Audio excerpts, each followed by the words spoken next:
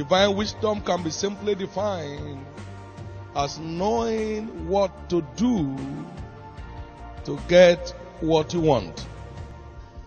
He himself knew what he would do, and he came out of it. And Mary said, whatever he tells you to do, do it, because he always knows what to do to get the results required. Divine wisdom holds the answer to all the questions of life. The answer to every question of life lies in your access to divine wisdom. Divine wisdom is the custodian of every destiny on earth.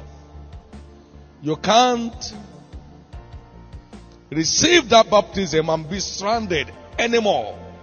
You always know what to do by a nudging from above.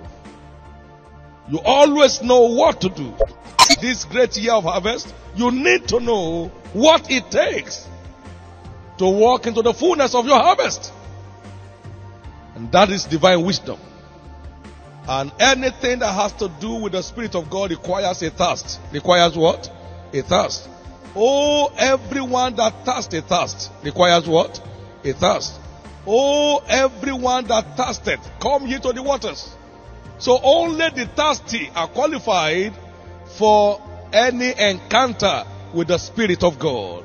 And we're talking about the Spirit of wisdom tonight, the Spirit of counsel, the Spirit of knowledge, the Spirit of understanding. And Joshua was filled with the Spirit of wisdom because Moses had laid his hands on him and the people hearkened unto him. From tonight, the results in your life will command the attention of men. And the people hearkened unto him. And the people hearkened unto him. By reason of what was happening with him, everybody gave him attention.